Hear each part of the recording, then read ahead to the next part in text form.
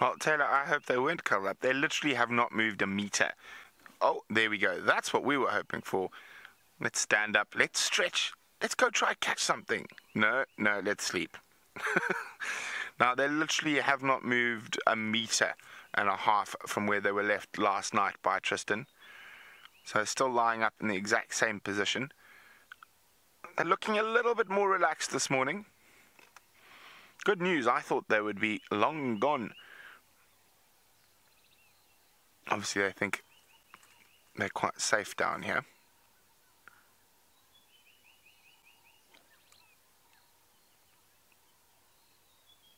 Tired kitties.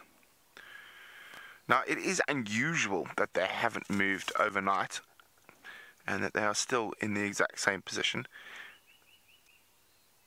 I mean, they did eat reasonably well the night before last, but quite strange.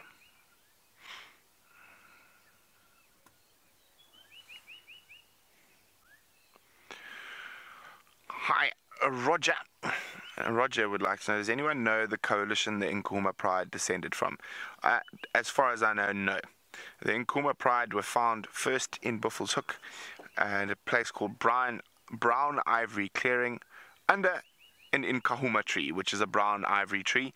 So I'm not sure, and that was many moons ago, probably well over 10 years ago. So not sure where the Nkuhumas Pride comes from. And one must remember that lion prides are never from one coalition. They are from multiple coalitions.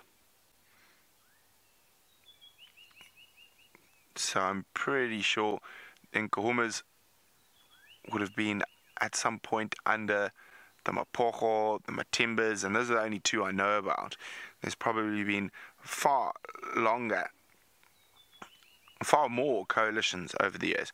Now remember, hashtag Safari Live or questions at WildEarthTV if you'd like to ask a question, just like Roger just did.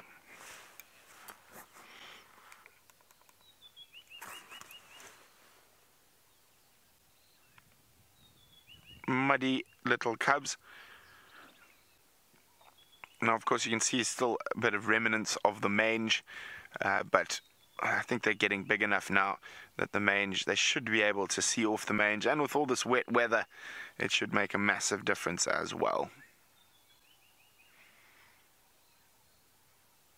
As I said, it's quite strange that they're still in the exact same spot. It could be the fact that they're sort of listening to where the other male lions are, deciding which direction to move in case those males come further to the east. So, well, as far as I know, I think it's the Matimbas, but never 100% sure till we see them. I'm waiting for confirmation, but they are near Sydney's waterhole. So probably as the crow flies, 3.5 kilometers, 4 kilometers from here.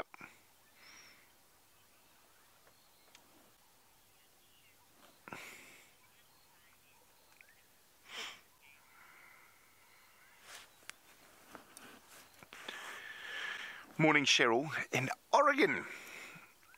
Now, Cheryl's wondering, can lionesses tell the difference between male lion calls? Most certainly they can. They are very able to tell the difference between different males and different individual females as well.